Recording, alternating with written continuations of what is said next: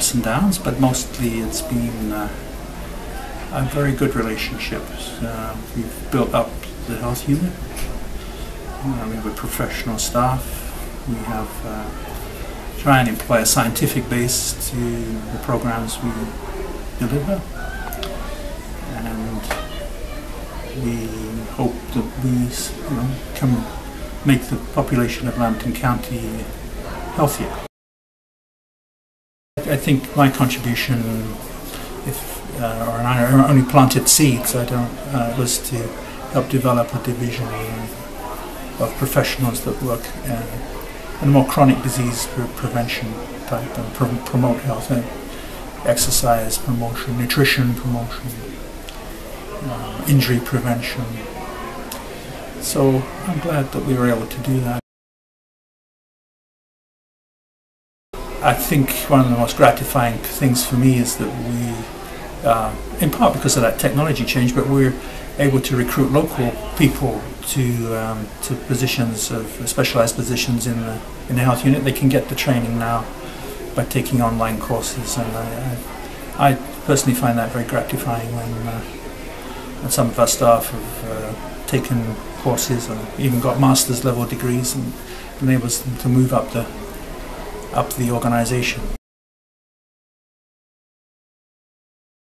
We have had some challenging outbreaks. A long time ago, when I first was here, there was an outbreak of meningococcal meningitis. We had 5 cases in a period of about a month, and had to immunize about 3,000 people to try and prevent its further spread. That was difficult.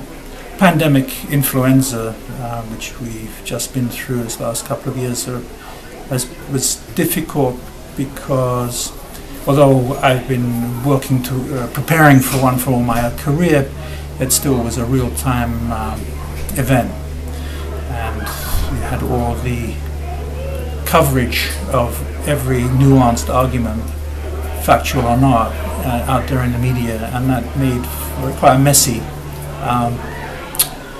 process to work through. We did it though. We had the surge capacity to devote our staff to that, and we immunized close to 29,000 people. Well, he's just going to have to carry the banner along. It's still the same. We still have to prevent communicable diseases from spreading. We have to get people immunized. We have to raise healthy children. We have to protect the environment. So he's going to have to do that within perhaps a constrained environment. With fiscal restraint's been the key word of my career, so it can be done, but I don't know if that's going to get any easier. New diseases emerge.